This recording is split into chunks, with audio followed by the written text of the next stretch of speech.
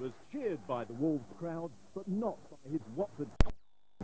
Gary Porter should have buried a far post header after 30 minutes.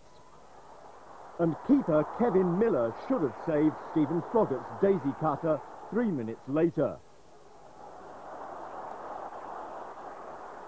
Wolves' first goal a little soft, their second superb.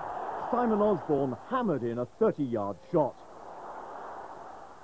And just before the break, Bull and then Richards seemed certain to score.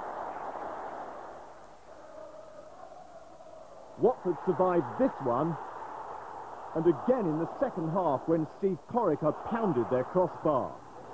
But then Osborn scored with another long ranger that squirmed past Kevin Miller. Watford now second division certainties, Wolves playoff possibilities after a spectacular management display.